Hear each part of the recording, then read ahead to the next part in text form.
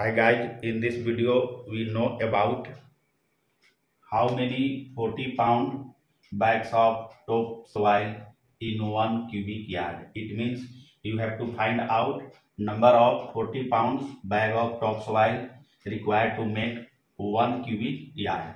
And you know that topsoil are used in gardening and landscaping material.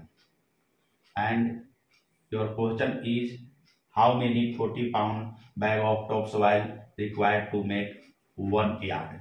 It means you know that 1 cubic yard is equal to 27 cubic feet and 1 bag of 40 lb topsoil is about 0.5 cubic feet. It means volume of 1 bag of 40 lb-pound bag of topsoil is about 0.5 cubic feet, or another word, it is half cubic feet. And you have to require for 1 yard, and 1 yard is equal to 27 cubic feet. And if you want to calculate number of 40 lb bags of topsoil bags, you simply do the calculation by total cubic feet in 1 yard. This is 27, and yields of 140 lb bag of topsoil is 0.5 cubic feet. And when 27 is divided by 0.5 cubic feet, this will come about 54 bags. It means 54 bags of 40 lb equate to 1 yard of topsoil.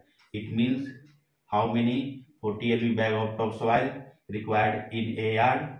It means 54 bags of 40-pound bag of topsoil is required to make 1 cubic yard. And if you want to know the coverage of 140 lb bags, if you want to calculate the coverage at 2-inch thickness, and what is thickness? 2-inch thickness, and their thickness in feet 2 is divided by 12, this will come about 0.166 feet. And if you want to calculate the coverage of 140 lb bag, your yields 0.5 cubic feet divided by thickness in feet 0.166, this will come about 3 square feet. It means 140 lb bags of topsoil cover about 3 square foot area at what thickness? 2-inch thickness. And your question is how many 40 lb bags required? 54 bags of 40 lb topsoil required for 1 yard, and it cover around 3 square foot area at 2-inch thickness.